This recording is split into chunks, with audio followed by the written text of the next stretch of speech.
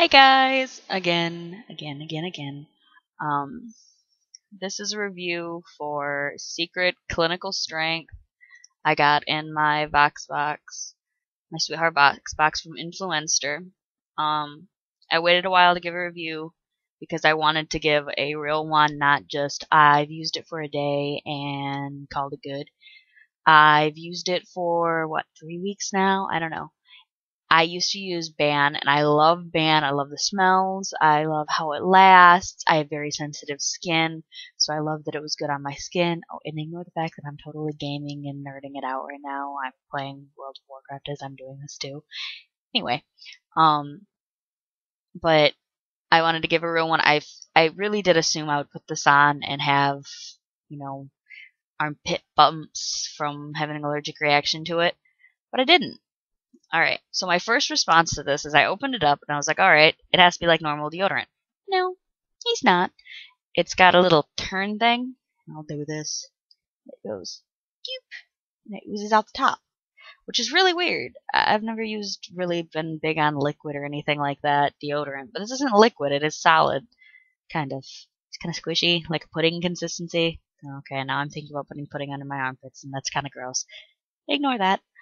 But, I was kind of like, all right, cool, whatever, if it works.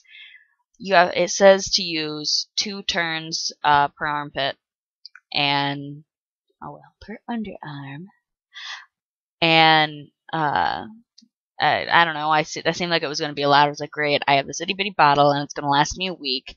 And the price of these were like $9 or something like that at Walmart. No way. And I used it. The stuff smells great. It's like oranges under your armpit, but not the girls wearing little kid perfume. Itchy smells horrible. No, it's fresh and light and fluffy, but not too girly.